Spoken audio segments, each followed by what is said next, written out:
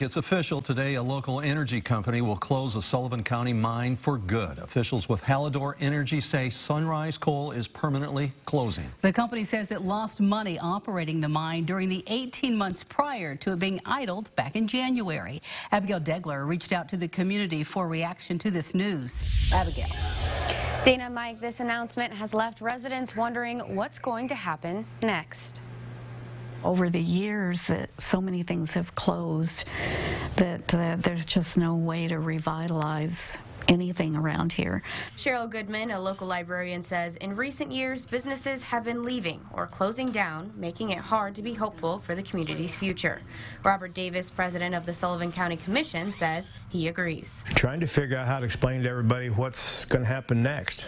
I mean, I feel like a lot of the world has turned against coal.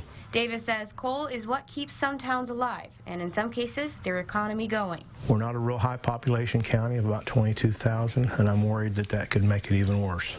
Goodman worries it will be hard to get younger generations to stay. We don't have a lot of industry, and when you take the coal mines out or the power plant out, then, you know, what do we have? She says over the years the answer to that question has changed. The answer used to always be, well, the coal mines, you know, but that's just not feasible. Goodman says there's still hope for the community in light of the closure. Davis says more businesses will come. We just need to believe that they will.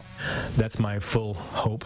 I know we're always looking, people are always talking to our economic development director about different possibilities. He says the community can't give up. We have to keep a positive attitude about it.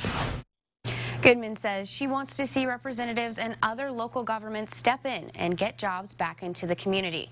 She says if they don't, the county may not recover.